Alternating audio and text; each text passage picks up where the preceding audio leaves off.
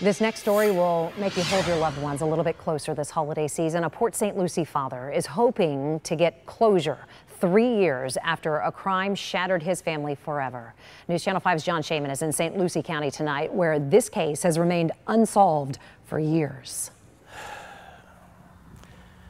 A lot of emotions. James Heiner stands on what is now an empty plot of land off Beach Avenue in Port St. Lucie. We had a lot of great times here. It was once the home of his son Matthew. This was his backyard, and that's where his pontoon boat was docked. On the night of November 10th, 2015, there was a fire. Somehow Matthew could not escape. The next day, James discovered his son's body in the ashes. His death ruled a homicide. There's not a day or night that goes by that I don't still see his burnt skull in that house.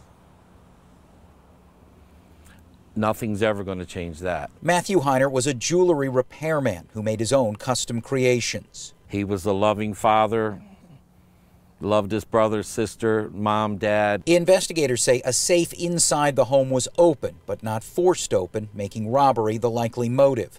James is frustrated by sleepless nights and the lack of leads. We need justice for Matt, but we need these people off the street.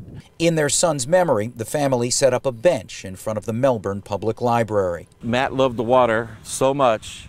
When we want to go visit Matt, we go sit on his bench and look at the Intercoastal. If you have any information in this case, you're asked to call the St. Lucie County Sheriff's Office. In Port St. Lucie, John Shaman, WPTV, News Channel 5.